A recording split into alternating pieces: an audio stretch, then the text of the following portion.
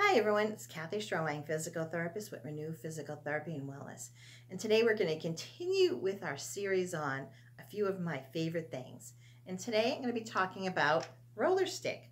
It's a tool that I use in my office when I'm working with patients, but also one that I recommend people use at home because it's something that can be really helpful to work on either loosening up tight muscles, stretching, working on loosening up knots. Great for loosening things when you're trying to stretch, etc.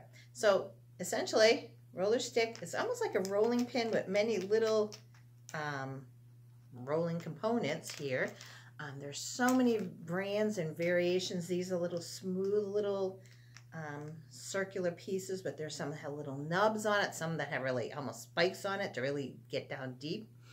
But what you do is, for instance, on the arm, I'm going to show it, but you can use it anywhere. Rolling over the muscles. I usually like to start a nice, easy, low intensity pressure and then working into a little bit more, a deeper pressure, really working to loosen things up, get the muscles to relax. I find it really good to work on, let's say, quadricep muscles, the hamstring muscles, even, bringing it behind yourself. You can roll behind your back. It's really good to kind of give yourself a little bit of a back massage. Good for so many things, your gastroc muscle, your calf muscles, so many things. So roller stick, you can buy them almost anywhere, Amazon, just anywhere. If you're needing help, you can also contact us. We can get you one here at ReNu.